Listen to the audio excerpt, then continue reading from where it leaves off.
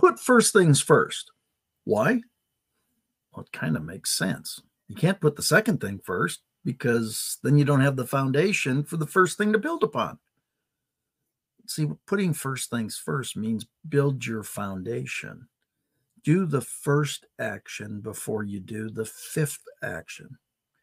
Sequencing, putting things in order the right way, builds a strong foundation to build from.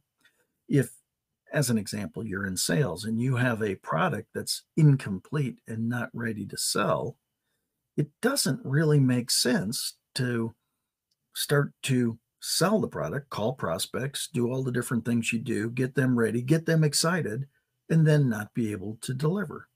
Putting the first thing first would mean build the product, build your offer and what you're going to present before you sell it. Put first things first. Now, if you have any questions, maybe that's one of the first things you want to do.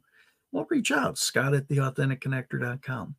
Or if you want to learn what I do, who I do it with, why I do it, how I help people, all those kinds of things, check out hub.TheAuthenticConnector.com. I really appreciate you being here. I enjoy doing these pieces of wisdom because I get to hear them as well.